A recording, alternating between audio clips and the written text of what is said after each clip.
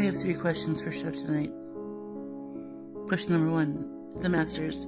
At the end of April, you brought up in your live the other night that if someone loaned you money, you would pay them back over 3 years at the end of April, like after the Masters, because that's when you make your big bucks, right? With your broker and all that. So if you have that much money at the end of April, why were you in Pinellas in April last year begging?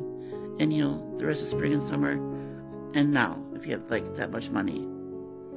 My second question is also related to that money. If you had that much money, why didn't you just fix your lemon?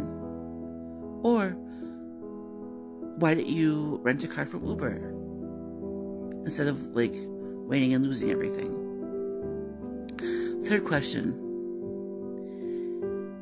the hotel situation. You're now looking at hotels that require $100 security or deposit that you're asking for us to pay on top of the $120 a night.